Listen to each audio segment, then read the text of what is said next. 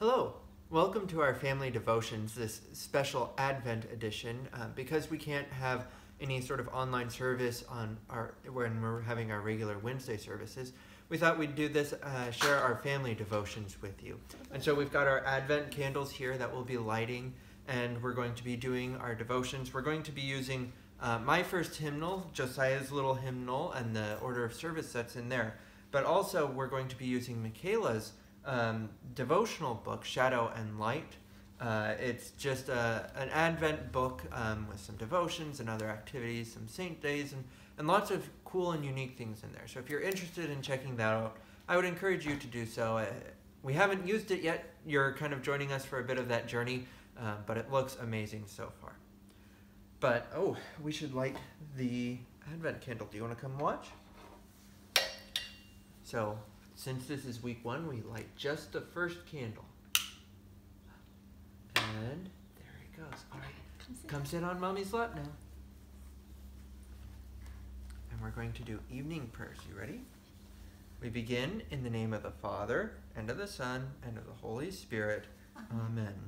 Let my prayer rise before you as incense, the lifting up of my hands as the evening sacrifice, joyous light of glory, of the immortal Father, heavenly, holy, blessed Jesus Christ. We have come to the setting of the sun, and we look to the evening light. We sing to God the Father, Son, and Holy Spirit. You are worthy of being praised with pure voices forever. O Son of God, O Giver of life, the universe proclaims your glory. All right, and today we are reading from Psalm 10. Why, O Lord, do you stand far off? Why do you hide yourself in times of trouble? In arrogance the wicked persecute the poor. Let them be caught in the schemes they have devised. They stoop, they crouch, and the helpless fall by their might. They think in their heart, God has forgotten, he has hidden his face, he will never see it.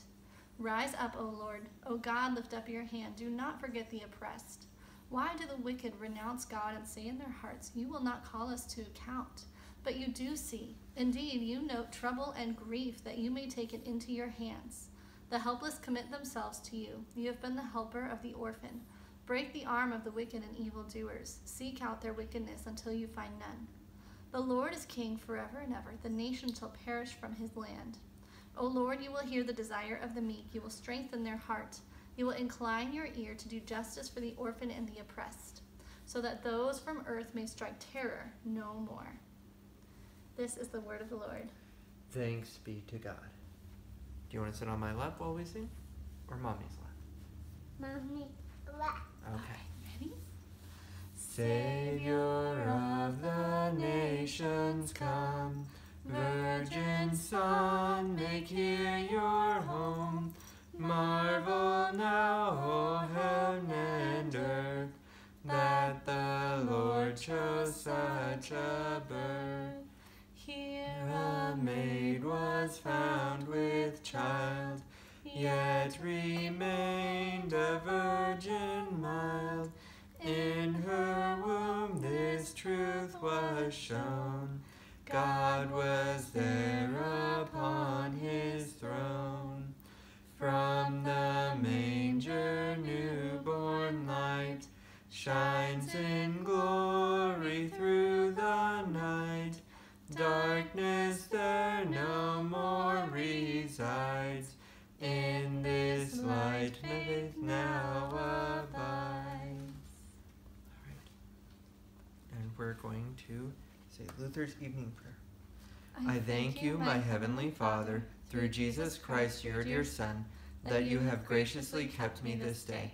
And I pray that you would forgive me all my sins where I have done wrong, and graciously keep me this night.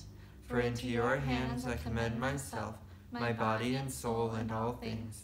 Let your holy angel be with me, that the evil foe may have no power over me. Amen. Amen. Let us bless the Lord. Thanks be to God. All right. We're all done. Do you want to blow out the candle for us? Try again. There you go. All right, and we're going to say bye-bye. Thank you so much for joining us. Can you say bye-bye? Bye-bye.